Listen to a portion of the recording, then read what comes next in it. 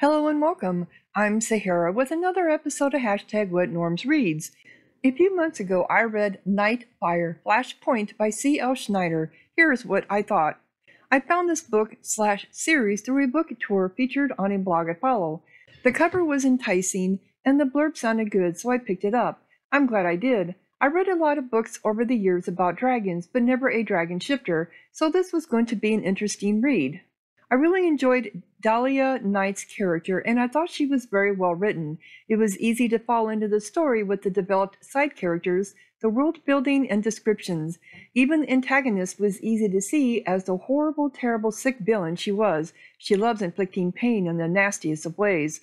Officer Evans has me intrigued. Yes, we do learn about part of his past, but it still doesn't explain how he seems to know things.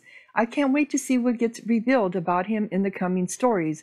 What I didn't like, which drew me out of the story, were all the ing words. Almost every sentence starts with them and ended up making me grit my teeth. A decent editor would nip that in the bud.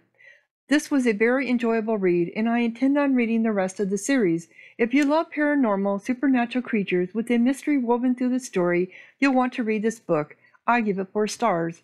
And that's the end of my review. If you've read the book, let me know what you think in the comments. Please like, subscribe, and share. Thank you for listening. Sahara out.